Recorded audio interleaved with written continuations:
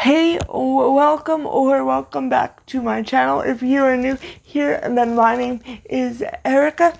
And before I start this video, I just want to give a disclaimer that my sister's dog is here.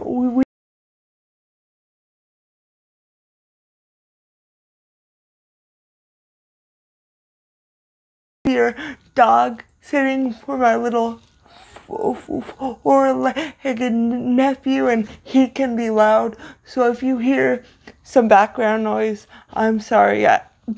Dogs are dogs, and they do dog type things. So yes, and he's right here. Come on.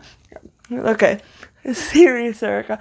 But today I'm going to be talking a bit about something I've never spoken about on my channel. I'm talking about a YouTuber who is in the true crime community, and I know I've never talked about this before, so I'm not really sure how this video is going to be received by my audience, but hopefully it's received well.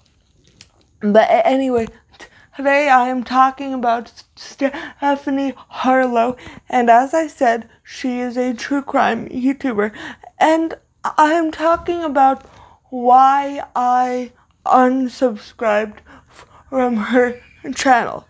Now, before I get into this, oh jeez.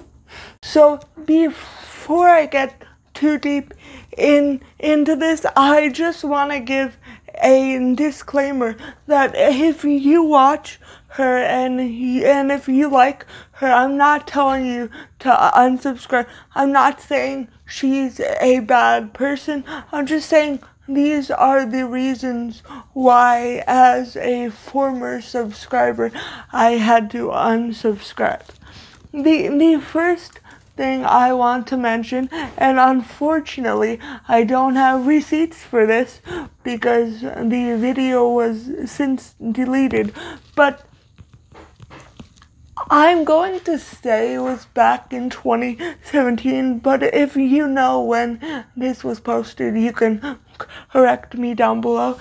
But she posted a video about Bella Thorne, and I guess she had a makeup line called Filthy Fangs, and she was talking about why she doesn't support Bella Thorne, and now I realize a lot of people don't support Bella Thorne. I'm not a big Bella Thorne fan myself, but the reasons she gave for why she doesn't support Bella Thorne just came across as very slut shaming and shaming what she chooses to wear and shaming her sexuality, and it just rubbed me the wrong way. And I think I even commented something to her in the comments that it rubbed me the wrong way, especially since at the time, well, Bella is still in her early 20s, I believe, but at the time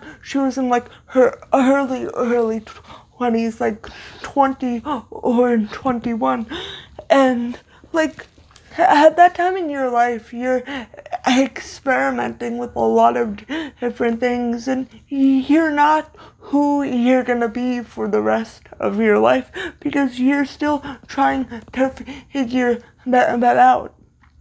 And I mean, it must be even more difficult when you're in the spotlight like Bella Thorne.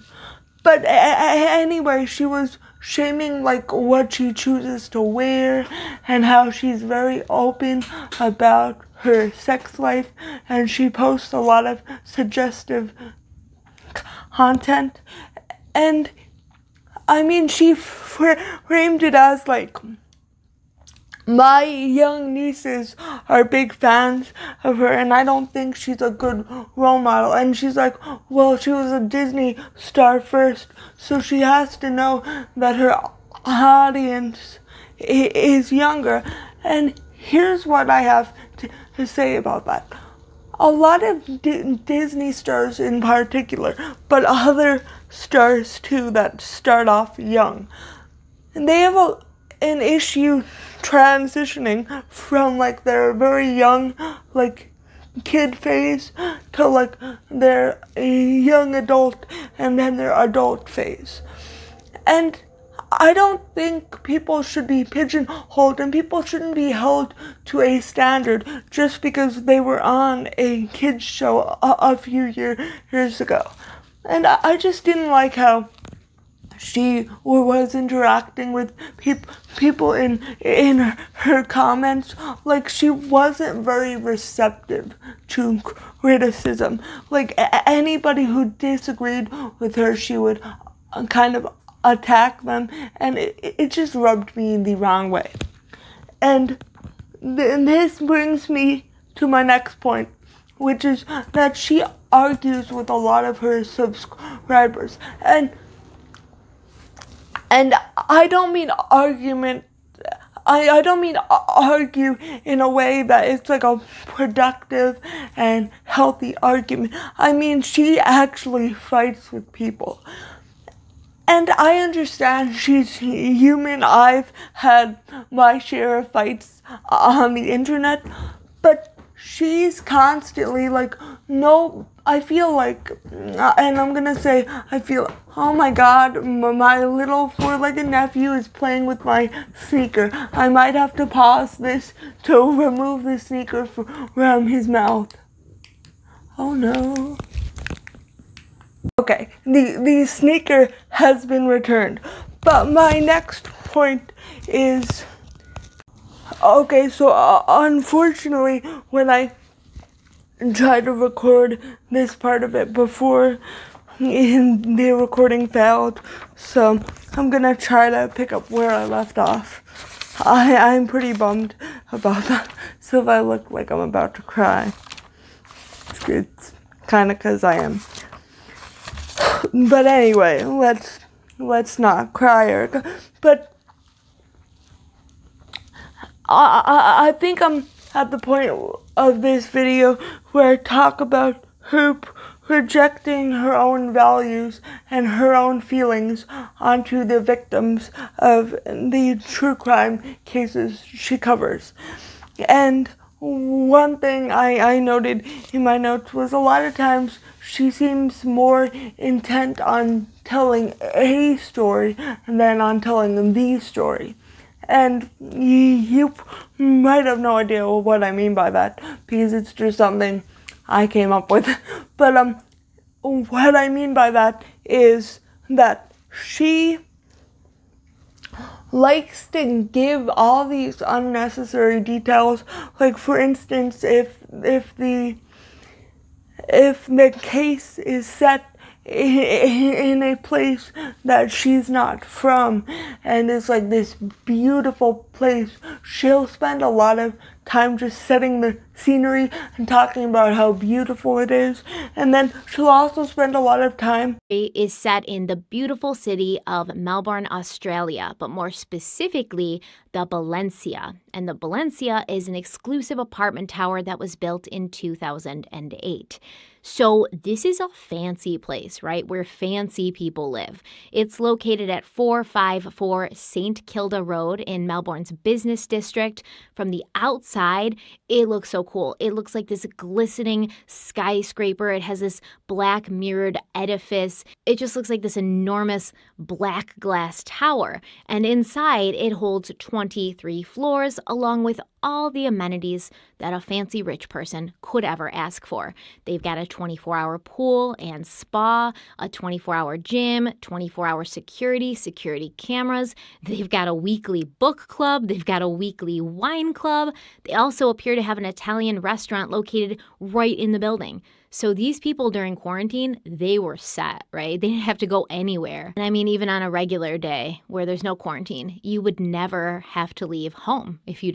And this is something I do appreciate about her, but I appreciate it with a caveat, which I will tell you in a moment.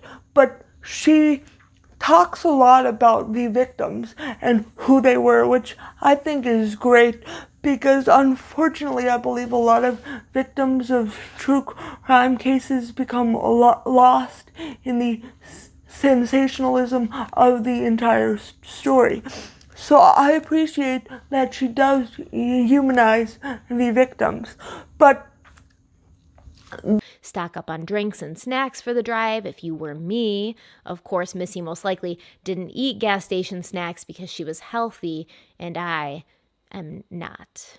And he was supportive of it. He understood that she had put her passions on hold for quite a long time to be an amazing mother to their daughters, and now that the girls were more grown up and independent, it was important to Missy that she pursue something that gave her personal fulfillment, and it was important to him to give her the space and freedom to do that.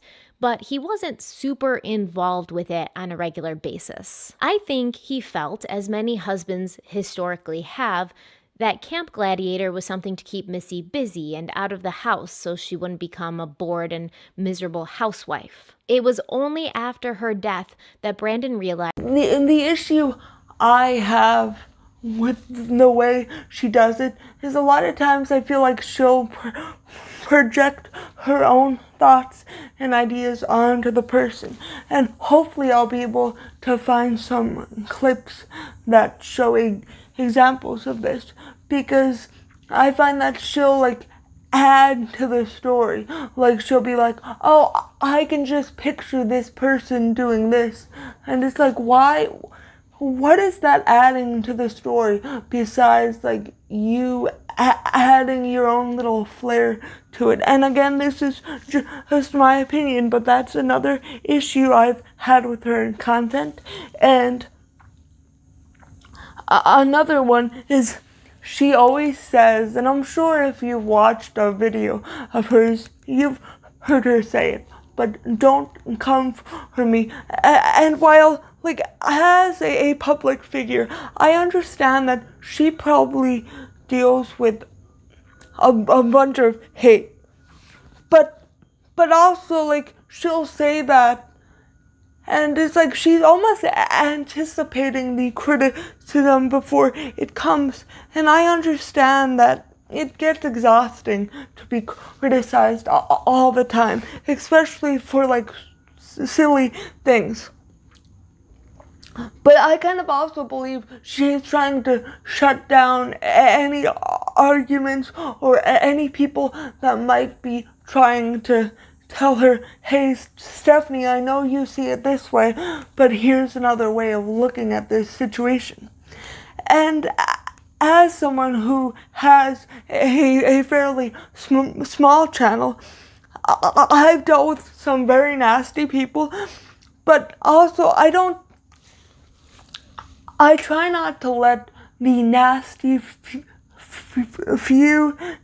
taint the way that I engage with people as a whole. I try not to come at anybody who's disagreeing with me as a hater, because most of the time I'm gonna try to assume the best and that they're just trying to share their opinion and make an argument that I might not have thought of.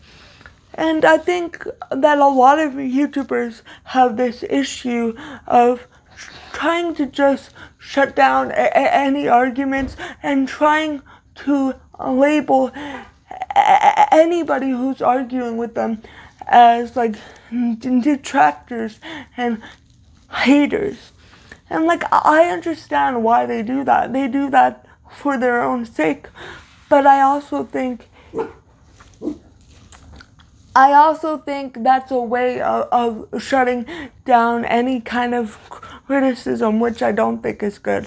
And my next point is that she engaged in what I call aboutism. And then this was back in June of 2020 when BLM, there were a lot of protests for BLM, and she posted a picture of a young girl that was unfortunately killed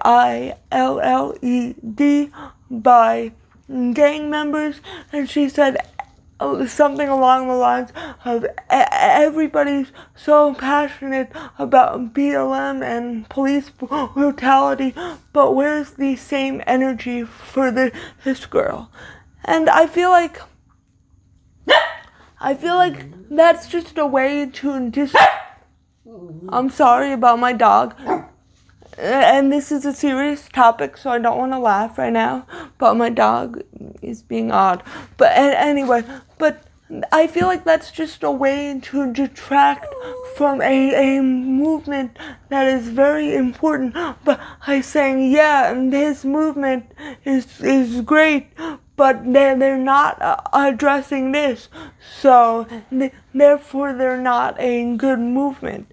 And I just think that's harmful, especially since she is a white woman.